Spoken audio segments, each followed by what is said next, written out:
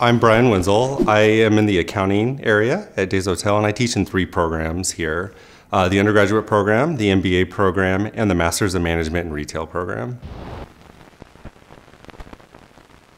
I try to be as approachable as possible. I don't really like titles like Doctor or Mr. or whatever, because I think those make it a little more rigid and it makes the material less approachable to students.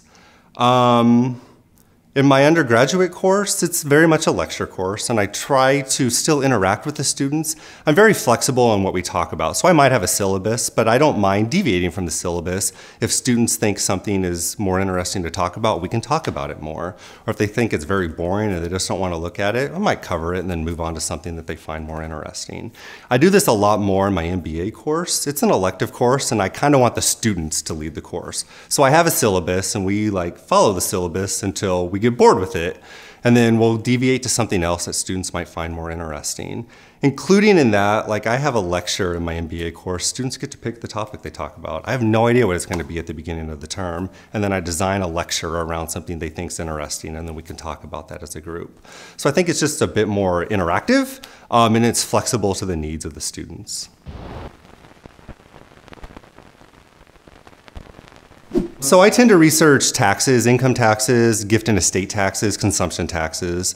I just find it extremely interesting. We all hate taxes, but taxes apply to everybody. So it's really cool, at least for me, I think, to look into the impact that taxes have on people and how we interact with tax regimes.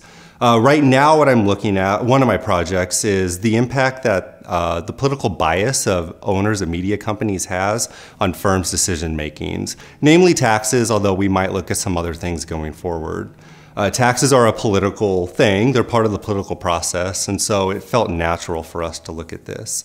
Then kind of the preliminary result we find is that the political bias of media ownership, media companies, does have an impact on firms' decisions to avoid taxes.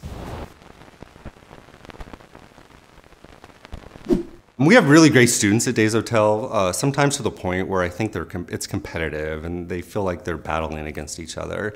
And I just want our students to have fun as well. So that's the advice I'd give. Just make sure you're having fun.